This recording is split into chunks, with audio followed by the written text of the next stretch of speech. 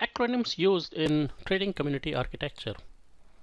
Each of the trading partners are identified by an acronym called as parties in Oracle. So what are the parties? Entities such as organization or person can enter into a business relationship. So organizations could be like customers or suppliers. And what's a person? For instance, like a contractor or your own employee.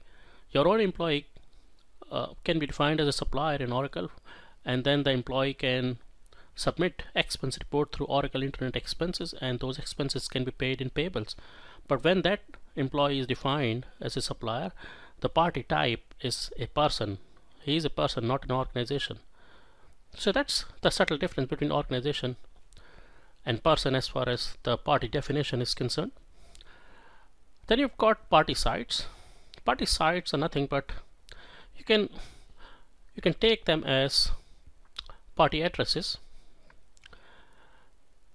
There is a very subtle difference between party sites and party addresses, but as I move along into Oracle applications, that's where I will detail you more about it. But at the moment, just understand party sites are nothing but party addresses. Locations are actual geographical points in an address. For instance, say in a state of Andhra Pradesh, which is in India, you've got many locations or many geographical points out there. Say one can be an address in Hyderabad, one can be an address in Kadapa, one can be an address in Visakhapatnam. So you've got different location points within a site that you identified by a unique address. So that's what you call it as a location. Contacts. Each party site can have contacts and can be associated with an address. A contact can have a phone number or a fax or email. These are like your names of the contacts.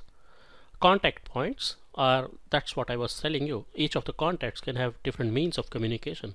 So what are these? This could be email, phone, fax, etc. Party relationships.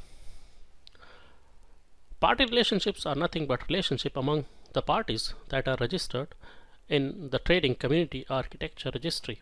So you can define, say, parent relationship, child relationship. Say for instance, GE is a corporate organization at a corporate level. Then you've got GE Plastic as one of the subsidiary of that site of the main parent.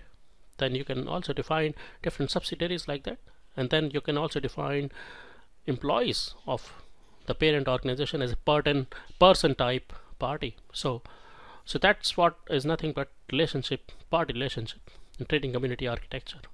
So these are the common acronyms used in TCA, but there are many more.